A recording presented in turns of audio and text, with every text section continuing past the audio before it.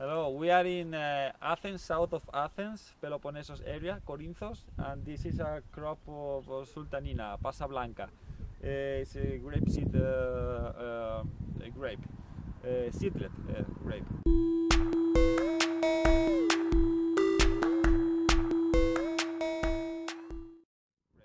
So the season will start in about 15 days. Now we are in the middle of March, begins at the beginning of April. In this crop we are going to use mainly some Kimitec products for this season.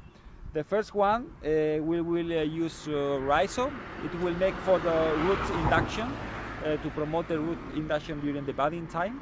Then bombardier we will be used for promote all the initial stage of the crop, or the vegetative development of the crop. And there is three main products also. One of the main problems in this crop, in this area, is the sizing of the fruit.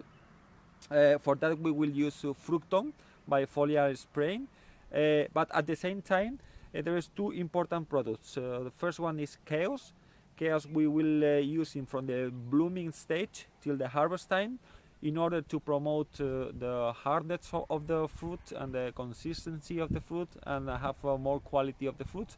And also rhino in the grape is very important, because we will open the branches. We will get more branches, so at the end we will have also more fruits. So with this combination of products we will get at the end more fruits, and with fructon better also sizing. So this is the main important thing. Last year we made this trial and it was very good. So we will see this year with all this program, and we expect very good results also in this.